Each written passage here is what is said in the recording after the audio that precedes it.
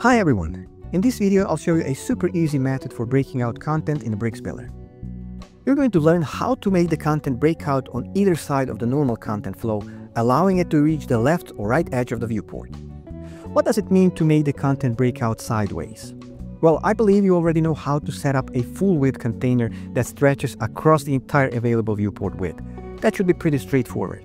However, quite often, you might want the content to stretch only to the left or right side, while the opposite end preserves the normal content flow. So I have prepared an imaginary page consisting of several sections, all of which currently conform to what is called the normal content flow. If you look at the theme styles, we'll see that the section element has some padding on both sides. This padding is there to keep the content spaced out on small screen devices sidewise. Don't be confused by the CSS variables. I prefer using variables over numbers whenever or wherever possible, and I believe one of my upcoming videos will be about CSS variables in a Bricks Builder. The next element is a container with a fixed width at 1440 pixels, meaning the content will never be wider than 1440 pixels, but it can be smaller if needed. With respect to the given layout, my plan is to make the slider break out on the right side of the content and then have the number section below break out on the opposite side, on the left side.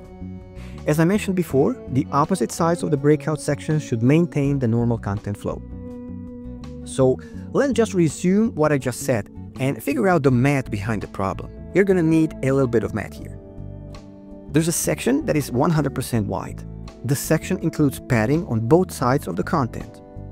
A container has a width of 1440 pixels, and that's the width of our content. Our breakout content should start normally, but extend its width all the way to the right. The space between the section and container edges on the left and right is flexible and persists as long as the 100% width exceeds the value of 1440 pixels. Otherwise, it will be 0. So the number of pixels that our breakout content requires to reach the right side of the section is flexible, and it must be calculated.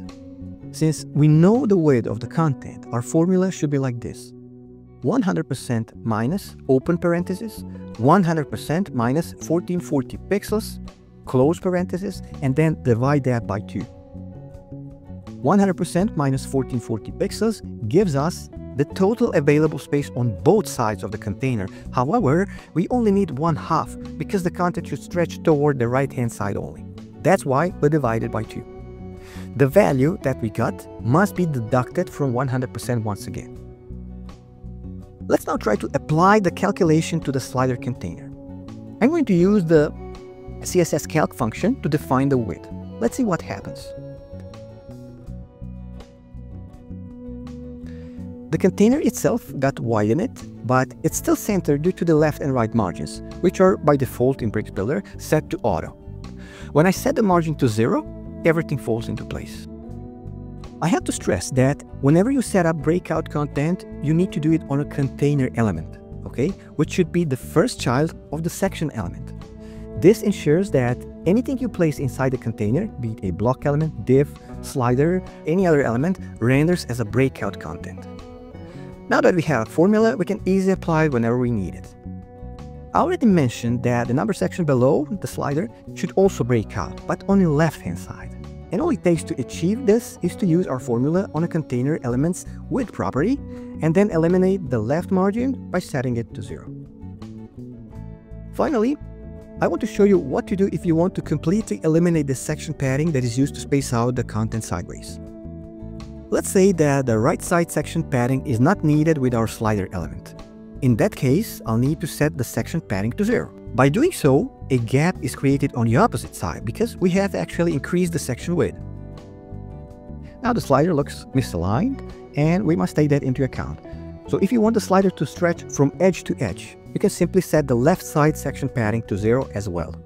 But if you wish to keep the section padding on the left, our formula needs to be adjusted. Right before the closing parenthesis, I'm going to add 1/2 of the section padding value, which in my case is var space m divided by 2. And if you have used pixels or any other units, just replace my CSS variable with whatever you have set and then divide by 2.